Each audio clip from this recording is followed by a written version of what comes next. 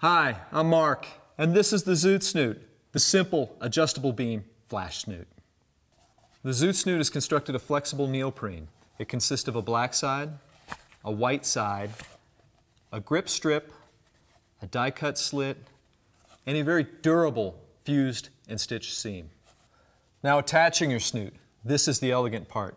There's no Velcro, no adapter straps. Simply pull the snoot over your flash. It's that simple. Now, of course, snoots are used to concentrate your light beam.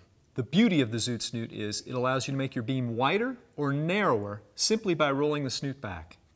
Roll it back to make your beam wider. Roll it forward to narrow the beam. Nothing to it. Another great benefit to the Zoot Snoot is it allows you to control your light fall off.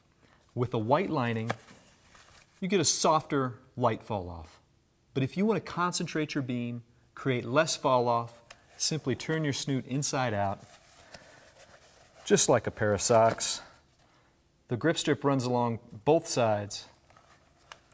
Back on your flash, you're ready to roll. Fast, easy, versatile.